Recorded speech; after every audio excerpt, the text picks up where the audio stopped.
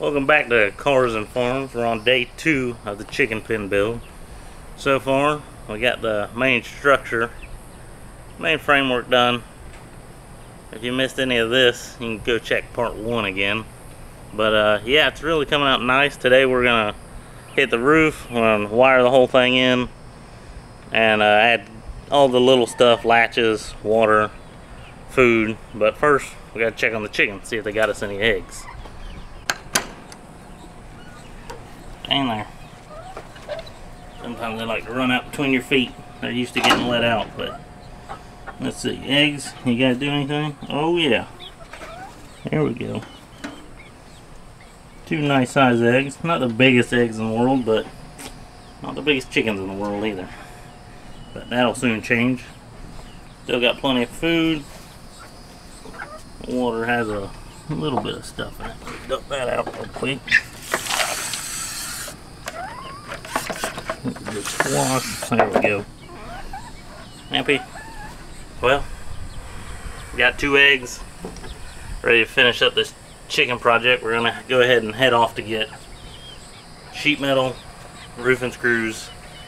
Gonna need some door latches, fence wire, all the little stuff, another board for the bottom to attach the wire to, all that good little stuff. So we'll see how it goes, but hopefully these guys will be happy with the new neighbors they're getting, and the small big Indian giants will be happy with their new home. Let's go hook up the trailer and head off to go get some tin and go pick up some supplies. Alright, we're here at Tractor Supply. I'm gonna run inside, see if I can get some roof panels, some chicken wire, chicken feed, all the good chicken stuff that I need for my chickening of this chicken palace I'm building. So we'll see how it goes. I should have everything I need here. Well, we got most of everything. Didn't have everything, need some roof panels still, but we got the chicken wire, and then we got chicken bucket for feed, automatic water, hose splitter, and a hose. So it looks like we're off to Lowe's now to get us some roof panels, and then we'll be back in the house. Well, we're back. Successful trips all around. Tractor Supply, Ace, Lowe's, got it all. So that's what we picked up from Lowe's. We have some 3 sheets of tin, a roof cap, and a couple deck boards that are pressure treated, so they'll go around the bottom, so they won't quite rot out as fast as normal wood would. And I'm about to throw all this stuff over the fence. I'll meet you in the backyard. Well, back in the backyard, got it all unloaded, tossed over the fence. Now, got some tools, got a ladder, got the tin. Plan is to jump up here on the roof. Well, not me jump up on the roof, but I'm gonna climb up this ladder, start sliding the tin up here. I'll probably throw one piece against that backside, screw that down, and just keep working my way out. I only got 3 sheets of tin. Shouldn't take so long. And then once we get the tin up, I'll put the bottom boards around the bottom here, where I can staple the wire to here and over there. And I'll get a time lapse going, and we'll see how quick I can get it done. It's hot out here. Got a cowboy hat on, keep the sun out of my eyes, and be ready to go. The chickens hopefully appreciate it.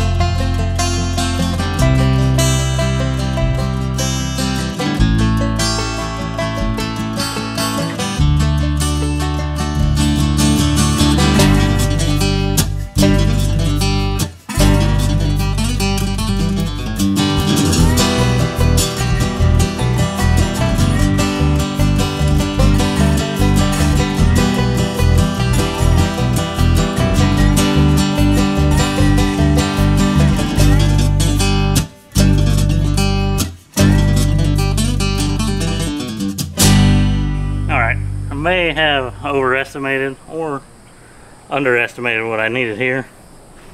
I'll take you over here to take a look. Well, we got 3 good sheets and we need 1 more. So I guess I'm not that great at math. Well, technically I didn't even measure it, so kind of my fault, but what is here is looking pretty good. Got 3 sheets up. This will give me some shade to work under now. So next step, we're gonna go ahead and put the board here to here. That's gonna be that pressure treated deck board, and then we're gonna run another one from here to here, over here, another pressure treated. Then we'll start the wire over here in this far back corner, put it on the inside, staple it, and then I'll stretch it all the way out to here and wrap it around and go this way and go all the way around one continuous piece. And then it's only going to cover about half, and we're going to have to step up and do another row all the way around it again. But not that big of a deal. It's just going to take some time. This wire's a pain, always a pain to unroll. They roll it so tight, so we're going to unroll it. I'll probably stretch it out going that way in the yard, and then start stapling it to the boards. And these staples, they're just a hand stapler. They don't stick very well, so you got to kind of go back with a hammer and tap them all in.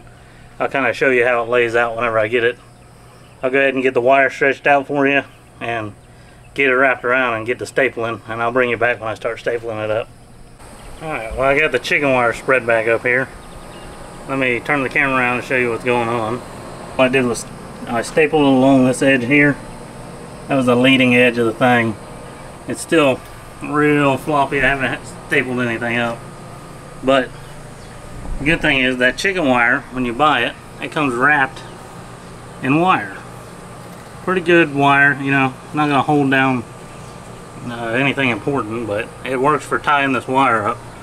So on this corner, I'll push this up against the fence and a wire tied in about 10 places down the side of that. Then I'll staple this side to this fence post all the way along there, and same on each other fence post. Staple it on this side, and then I'll pull it real tight and staple along the door side, and then I'll cut the excess off right here, and then I'll go around the bottom. I'll put staples all along the bottom of this, and then it should be secure enough for these chickens. I do still have a gap up here all the way around the top, and that's just going to take whatever excess here. I'll have to cut panels and fill in any gaps I got above the door. Above this side's the major part. The rest should be pretty close, but let me grab the staple gun and get to stapling. Well, I got this side wired up. Got it pulled up tight. Managed to pull it all the way to the top and staple across the top there. So that's one less step trying to wire that up or trying to fill it in with another piece of wire. I stapled down all the posts right now, all down each side. This side got a little wave in the fence right there, but that'll be alright because I still have to staple the bottom down here to the baseboard. So I'll pull that down and staple right to it. But all I'm using is a simple hand trigger staple gun. No big deal. It gives you a good wrist and forearm workout using this thing. But I've just been going along, pulling the fence tight, pulling it down, and then just stapling it to it, and just keep working all the way down. As you can see, there's some staples on this side, but it's a hot one out here, so I'm gonna get back to it. And once I get all this stapled out, and I'm gonna try to pull this out like I said, and then we'll get to mounting the door and screening the door in. Get the wire all finished up here.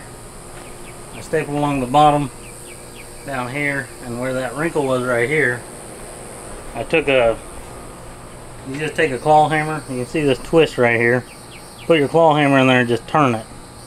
And I turned it here and down there, and that just kind of pulls the wire. It's kind of a fence laying trick. You can use it to tighten fence panels and barbed wire. Don't tighten barbed wire too much, it'll break though. But high tensile wire, fence wire like that, it's a pretty handy trick. It's coming here inside the chicken coop. And if you look right here, this is the gap we got left all the way along here that I need to fill in. I'm just gonna take this roll of wire here and cut sections out of it, and then just staple it along the top, and then hang it down. And I'm gonna go ahead and get that done. Once that's done, all I have left is the door over here. Have to put the door frame, hinges, the latch, and screen the door in, then it's done. But probably after I get this mess hung up here, probably gonna call it a day. It's already about 6:30, so I'm ready for dinner. It's hot out here. Ready to call it a day. Tomorrow I'll head back to Lowe's and get another panel for up here and any other odds and ends I might think of overnight. But I'd say pretty successful day working on the chicken pen. And I'll catch back up with you guys as soon as I get this hung, and I'll set the door in place, and then I'll call it a day. Well, we got the gap all filled up here. It came out pretty nice all the way along. Just tucked it in. You usually cut the ends of the wire right here, cut the ends of these, and just tuck them up underneath, roll them over one time and back around, and that seems to hold pretty good. Then I also ran through with some extra wire through it to kind of help reinforce it some. I don't think it's going to need it. No chickens really jump up that high and then attack the wire over and over. So, but next thing I'm going to do, I'm going to lean this door in place right here. I'm going to lean it in place to this hole, and then I'm going to call it a day because it is getting hot. I've done sweat down all the way to the end of my shorts here because it's about probably 95 today. It's probably cooled off to about 89 today, and it is hot. I mean, I'm just dripping sweat. So we're calling it a day. It's about 6 o'clock. I think it came out all right. I mean, good enough for some chickens. So tomorrow I'll go get that panel first thing in the morning, and then we'll get this door hung, and then hopefully we'll be able to release the chickens, the giant Indian chickens, tomorrow afternoon, or tomorrow sometime whenever this gets done, who knows. And we'll release it in there, and should be good to go. So look forward to seeing you guys tomorrow. Welcome back. Day two of part 2, I guess. Yesterday we were missing a sheet of tin. Went this morning, picked that up right over here by the fence. Got the last piece of tin and a roof cap to seam these two roofs together. Then we're gonna work on the door, get that finished up, put the screen on it, go ahead and install that, put the latches, the hinges. But first we need to check on the chickens, make sure we dump out their water, get their food, check for any good eggs. So let's go ahead and do that now. Stay back in there. Oh, stay in. Little things like to run out. So there. Alright, well first we'll check for eggs. Nope. No eggs today. Girls, better get to work. I'm seeing you, Tina. Tina's the little white one. One of them. Tina and Turner. They better get to work because we need more eggs. But food, still fine. Check the water. Water's a little dirty. I'll just dump the dirt out of it. Give it a good rinse. I love these automatic dog waterers. They make it real easy to work with. Dump it out, look at the water, good to go. So now, I'll go ahead and set you guys down. You guys will see me put this last piece of tin on here, and then we'll start working on the door. I'll be back in a minute.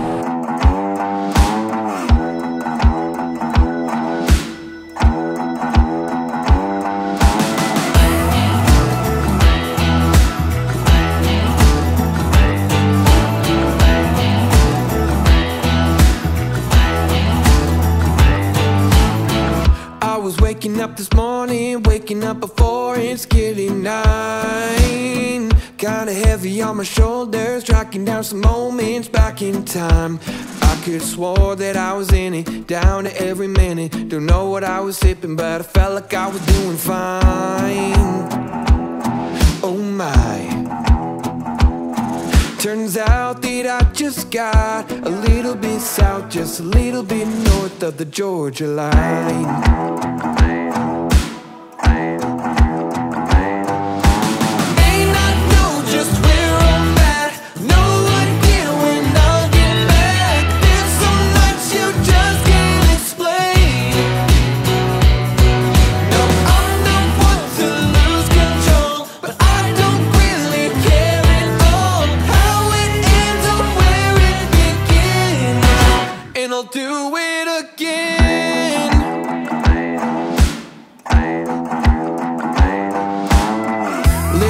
Southern comfort, hanging with my friends, all playing games. We all started at a full house, ended up just me and good old James. I could've swore that I was winning, kinda had a feeling. Last thing I remember, I was drinking till the moonshine. Alright, the roof is done. Now we're gonna start working on this door frame. Gonna go ahead and try to sit it up here, get it as level as possible. Screw in the door hinges, and we'll go from there. Alright. I got the frame just about where I want it. You see here, I put down some red brick. That's just to keep the chickens from trying to dig under this door and give the door something to shut up on top of, and it keeps it level as I try to install it to this frame here. But the door, I'm going to have to add a couple blocks. Piece of scrap wood, a block here, I'll screw it to it, and this will give it somewhere for that hinge to mount. That way it lays flush with this side over here. As you can see that other side, how I built that one. But we're gonna have to do that top and then at the bottom, and then we're gonna stick one over here on this side for where the door latch will hook to. So let me get it set up. I'll show you how it's done. Well, no surprise, camera shut off again. It's guess what? It's hot again. It's always hot. But let me show you what we got done here. Got the door frame just about where I want it. I got the block for the latch right here, and then the two blocks top bottom for the hinges, and it's sitting up on those bricks down there. So keeping it nice and level. We'll compare that to the other side here. You know, not too much different. This door opens this way. This door is also going to open this way, just to give you a little more room to walk in and out of. I like the doors opening the same way. I think that's gonna look good. But yeah, not too shabby. Let me break out the hinges and I'll go ahead and screw the hinges in and get the door latch on, and I'll see you when I get back. Well, the door is hung. I got a couple if you got extra holes, just go ahead and fill them with screws. Some people only hang 2 or 3, but hinge there, hinge at the bottom, and then I even added a little door handle, give you something to grab onto, because when the wire's in here, it's kind of hard to get a hold of it without putting your fingers through the gate and getting a hold of it. But I say it opened pretty well. Not too shabby. Open, close. I did have to tap the bricks in down there to get them level so it'd shut nice, and then scoop out all this dirt here, which I'll go back and fill along these boards so chickens don't see light and try to dig out. But looks so far so good. And so there's a little gap in between, but these Indian Giants, they ain't gonna squeeze through that gap, that's for sure. And if it's a problem, you can always take a board and put a 2x4 tape and overlap it about like this, and that'll close that gap right up. But these chickens I'm not too worried about. I'm not gonna be raising baby chicks in here. Just normal sized chickens. Well, abnormal sized chickens on this side and normal sized chickens over there. But yeah, they don't mind sitting in there scratching around in this hot weather. Better than building a chicken fence, I'll tell you that, and a chicken pen. But alright, let me screen the door in, and then we can start working on hanging their feeder with some wire, getting their water hooked up. I got a T down in here to tee off of this line, and then I'll add another hose here to that water, and we'll get them some fresh water. I'll use this old concrete weight here to set the feeder on so they don't get as much dirt in it. So, but I'll start getting all that hooked up and show you when it's all done. Well, happy to say this chicken pen is finished. the Indian Giants are going to have a good place to live out at least up to a year and a half old. Then I'm probably going to move them out to some property, but build an even bigger chicken pen. But this will work while they're juveniles. And let me just show you what we got here. We got the feeder just strapped up to the roof truss with an old ratchet strap. I like to reuse everything I can, but I've got it set pretty high off the ground, as you can tell, because these are pretty tall chickens and they got real long necks, so they like their food elevated a little more. Got their water set up, the double line, got the door all screened in. It's gonna be a pretty good little palace here. I took some of these old T-posts here and laid along the inside to keep them from wanting to dig out. Then the outside I took and piled dirt all against that backboard all the way around, so that shouldn't be a problem. It's I think it's complete now. This chicken pen's only missing a couple things. That's some chickens. So let's go get them. Let's try to pull their pen over here. Might actually put their whole little pen inside this pen if it fits through the door. If not, I'm gonna have to just hope I can get them all in here by hand. Let's see. Well, just tried to move their little pen over here, and pulling on it, it's falling apart.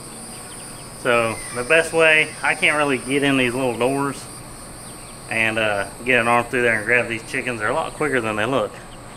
I'm gonna go ahead and release them out of this pen. I know it sounds crazy. And then I'm gonna herd them all the way over here. And then I got a junk corridor. Yeah, that's all my junk. But I'll lead them right through here, up and hopefully into that door. Is this gonna work?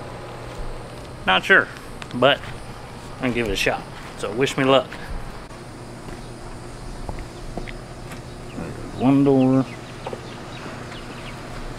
Come around to the back door.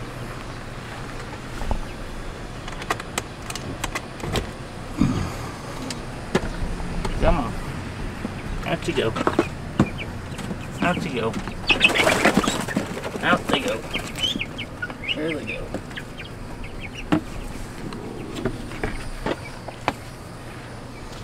Alright, chickens on the loose. Come on. Nope, you're not going there. Not going there. Keep going.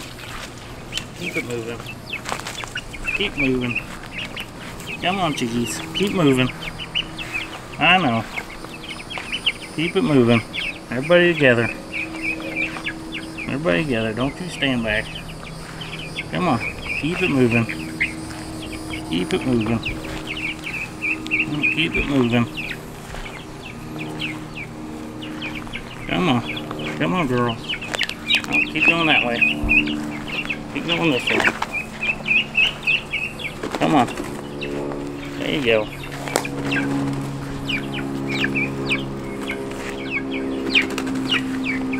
Come on.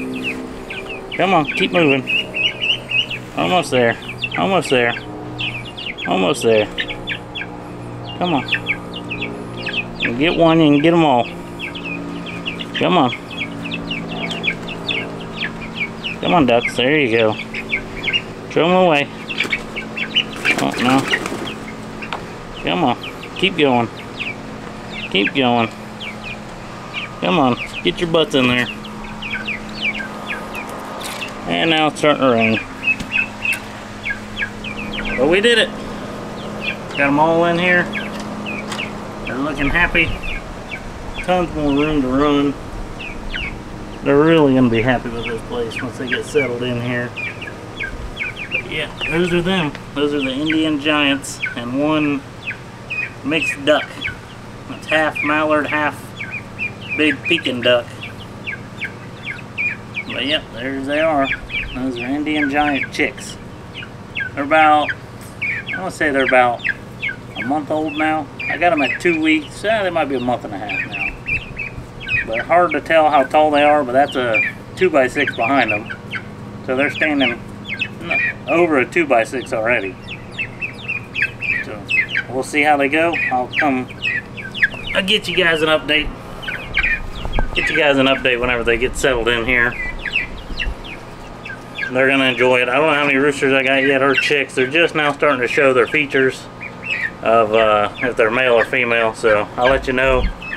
But I'll check on them this afternoon and get back with you guys. And I'll get them some food and water. Some food. They already got their water set up, so let me fill their feeder up and I'll see you guys this afternoon. Well, that one looks comfortable. And there's the rest of them. Yeah, I'd say they're pretty happy. Oh, there goes their food. Come on. Come get your food. I'll show you why you need a automatic waterer. This is literally 8 hours of that duck playing in the water, and they are both disgusting. See that one? Yeah, go ahead and dump that out. Give it a swirl. Dump it out again. Their automatic water looks fine, but his bath full of dirt. So I'll throw that water in there.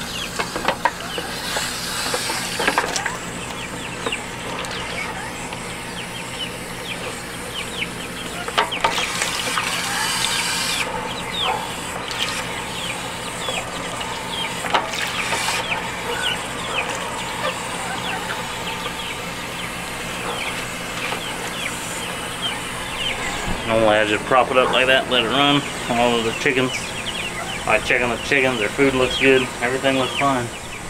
Still gotta do the ridge cap on this thing, but hey, another day. I'm about a 95% complete the project. Then we'll get to the other a little bit later, but everything looks fine. I might lower this food dish down some. As you can see, the chickens are not quite tall enough yet, so I'm gonna lower that down and we'll get on with the day. Got a lot more stuff to do, so, but thanks guys for watching another episode of Cars and Farm Chicken Build episode 2, and hopefully we'll get out there and work some bees later this week and show you all about that, so stay tuned and hit that like button.